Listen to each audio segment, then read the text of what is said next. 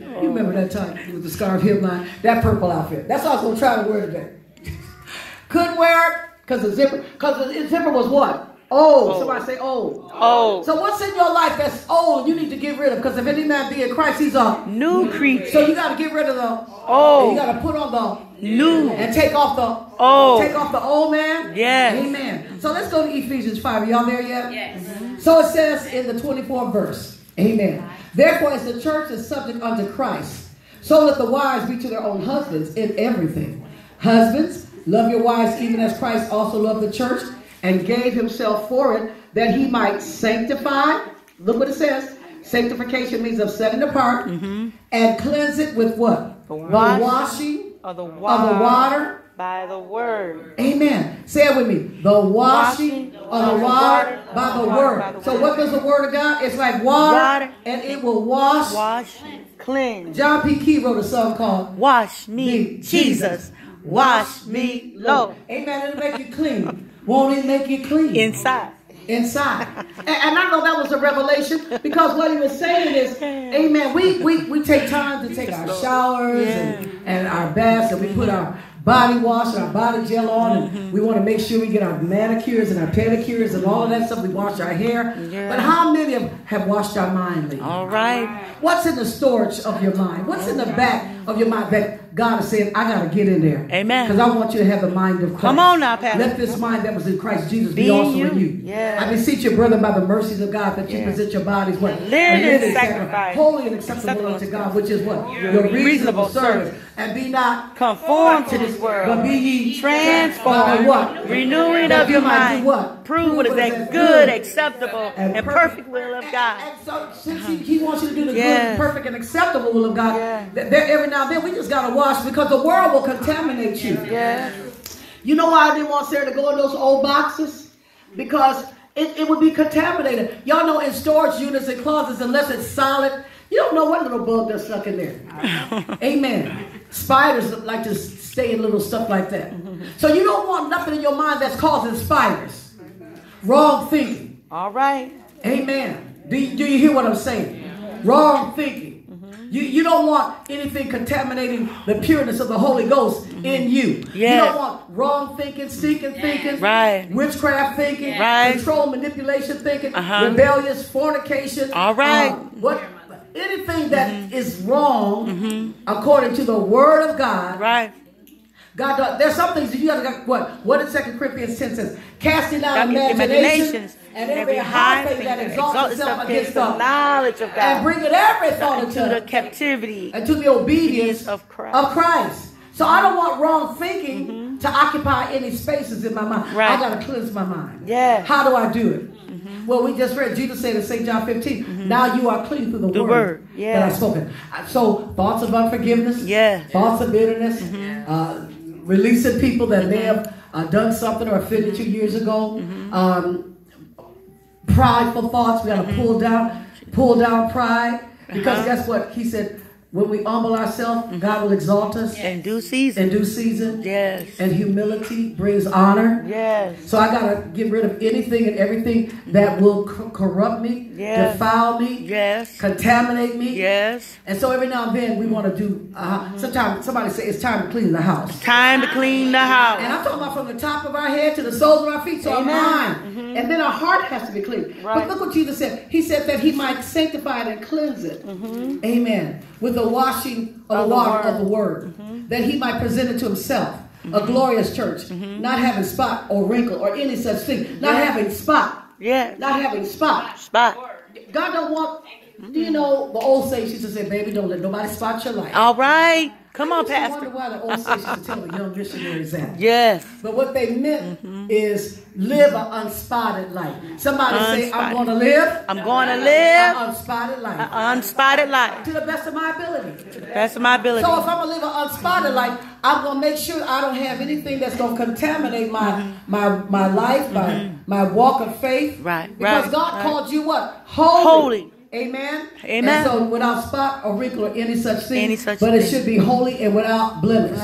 Amen. Let's go on. We're almost done. Amen. So this is so important because God is getting some of us ready. There's a new thing. There's a renewal going on. Well, also the Lord wants us to understand that worldly contaminations will try to stop and hinder the purposes of God on your life. So let's go to the book of Hebrews. And we're going to close in Hebrews. Hebrews, the 9th chapter. And this is so essential. Amen. In the book of Hebrews, the 9th chapter. Because Jesus is our high priest. Somebody say, he's our high priest. Jesus is our high priest. Not only is he our high priest over our confession of faith, but, amen, God made a new covenant. And he is the author of that new covenant. He's the author and, somebody say author and finisher. Author and finisher. Somebody say author and finisher. Author and finisher. Now, in the last verse of Hebrews 8, I just want to just read this to you. But the rest of it is going to come out of Hebrews, the 9th chapter. At Hebrews 8 and 13, it said, in that he saith, a new covenant. He hath made the first old. Now that which decayeth and waxeth old is ready to vanish away. Now, that's like saying to you, there's some things in your life that's old, and guess what? It's ready to vanish away. Look at somebody and say, I need to get rid of some things. I need to get rid of some things. Say it again. I need to get rid of some things. Because some things have waxed old. Some things have waxed old. When they wax old, they got to go. Now, God didn't write all of that, have all those books in the Bible. Right. Amen. For it to just vanish away. So what did he do? What did he do with the old covenant, y'all? He placed it inside his son, who is the Word. All right. In the beginning, yes, was the Word. And the Word was God, and the Word was with God. So, when we tried to keep all those offerings and sacrifices, and the Lord just said, I know how you can fulfill all of the old covenant. All of the do nots. Yes. All of the do nots. Yes. Thou shalt nots. Yes. It's fulfilled in two things, what Jesus said. All right. He said, another commandment I leave with you. Is that right? Yeah. What did he say? Love the Lord your God with all your heart, with all your mind, with all your soul, with all your strength. And love your neighbor. Love your who? Neighbor. Love your who? As yourself. And then he asked some of the disciples, who is your neighbor? Amen. Who is my mother and my father? Amen. Those that do the will of God. The will of the Father. But he said, love your neighbor as yourself. So that means that God wants us to love one another. Because love is a fulfillment of the old covenant. It's a fulfillment of the law. So what did the Lord do? Amen. In that fulfilling. So what does that symbolize to us? Let's go to Hebrews. Are y'all there with me? Yeah. 9th chapter. Now, look what he said. To the 7th verse. But into the second went the high priest. Now, see, the priests were the ones that were ordained of God, went into the first tabernacle, accomplishing the service of God. But into the second went the high priest alone. So Yom Kippur, that is the Jewish high holy day. Once every year, not without blood, which he offered for himself and for the errors of the people, or the sins of the people. The Holy Ghost signifying that the way into holiness of all was not yet made manifest while the first tabernacle was standing. And so what is he saying? While the first tabernacle was symbolic of the first covenant of the law. Yes. Amen. The way of holiness was not yet made. Yeah. But when Jesus Christ died on the cross, he shed his blood. Is that right? Amen. The temple was rent from the top to the bottom. Yeah. What did that signify? That the way of holiness was now open for every man, woman, boy, and girl that would come to Christ. Amen. Amen. Jew and Gentile. Amen. Now look what it says here. That 9th verse. Which was the figure. Amen. For the time then present in which were offered both gifts and sacrifices. That could not make him that did the service perfect as pertaining to the conscience. Remember I talked about your conscience. What you think. See, God doesn't want you to have a sin conscience. Yeah. Say that with me. God does not want me to have a sin conscience. He wants your mind to be washed and cleansed. The mind of why? Amen. Because if you keep thinking of as a man thinketh in his heart, so is he. So if I have a sin conscience, all I'm going to think about is sinning. But I am now the righteousness of God, what? In Christ. So I think like a Christian. Amen. We're sanctified, set apart. We don't go, everything is not in my resume to do. Amen. There's some places that I don't go anymore. Not that I'm better than anybody.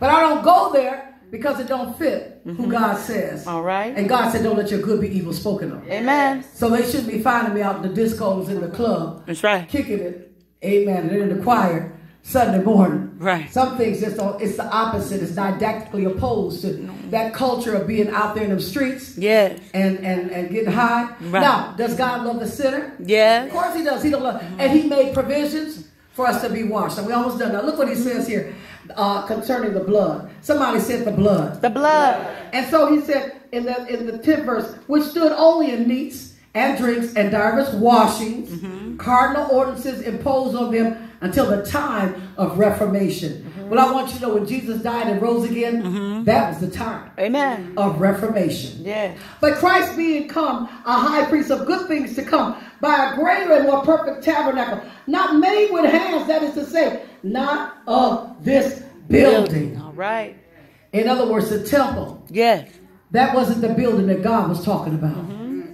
Neither by the blood of goats and calves, but by his own blood he entered once into the holy place, having obtained eternal redemption for us. For if the blood of bulls and of goats and ashes of a heifer sprinkled to the unclean, sanctified to the purifying of his flesh, how much more shall the blood of Christ, who through the eternal Spirit offered himself without spot to God, purge your conscience from dead works to serve the living God. In other words, God gives you all the things that I used to do. Right. I lifted my hands. Yes. My hands looked new. Yes. Lifted my feet. They did too. Something got a hold. There's something on the inside that worked on the outside. All right. And it brought about a change. I don't think the way I used to think. All right. I don't do what I used to do. Yes. I don't live the way I used to live. Yes. I don't say the things that I used to say. Yes. Why? Because God did a deep cleansing. Yes, Lord. And you know what? When we were born again, God saved our soul. Yes. But you know what? Because the seat of your will, your intellect, and emotion has to be renewed. Your flesh has to be retrained. Yes. Somebody said, my soul has to be renewed. My soul has to be renewed. It's the renewing of your mind, which is part of your soul. Yes. Your flesh has to be retrained. Retrained. Because your flesh is a spoiled baby. Yes. Just like a baby said, I want cookie. I want ice cream. Your flesh is the same way, don't it? Yes. Am I right? Amen. Your flesh will tell you what it wants. That's right. When it wants it. Regardless of the fact that you baptized and filled with the Holy Ghost. That's right. That's right. It'll tell you, you know what? I'm lonely.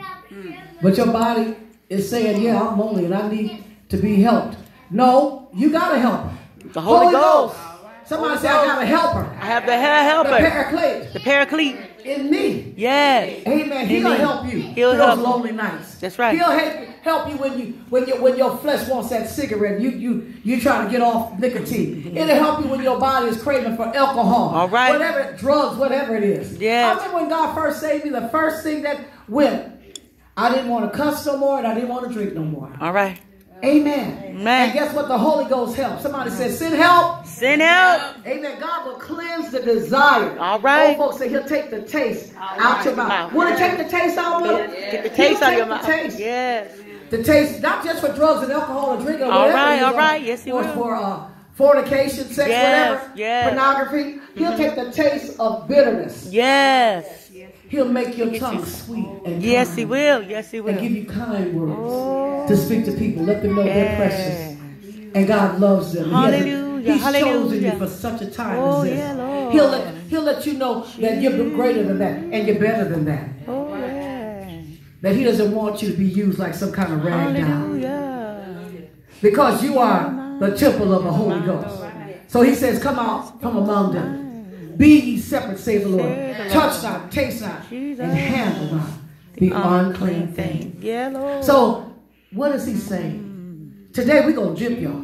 We're gonna take a bath in Ephesians. Hallelujah. We're going to take a bath in St. John 15 and 3. Because now we are clean through the word. Yes. So I want you right now just to lift your hands to God. Yes, and say, Lord, wash me. Wash me. Wash my mind. Wash my mind. Wash my soul. Wash my soul. Lord, wash me. Lord, wash me. Through and through. Through and through. Help me. Help me. To say the right thing. To say the right thing. Wash my tongue, Lord. Wash my tongue, Lord. Don't let me say nasty things. Don't let me say nasty things. Cleanse me of the filthiness of flesh. Cleanse me of the filthiness of the flesh. Let me do the things that please you. Let me do the things that please you. Let me be a vessel of honor. Let me be a vessel of honor. Cleanse me. Cleanse me. For your glory. For your glory. And your honor. And your honor. And I'll serve you, Lord. And I'll serve you, Lord. With everything that's within me. With everything that is within me. Because I'm a vessel. Because I'm a vessel. Fit for the master's use. For the master's use. Come on and clap your hands for Jesus. Hallelujah. Amen. Amen. Amen.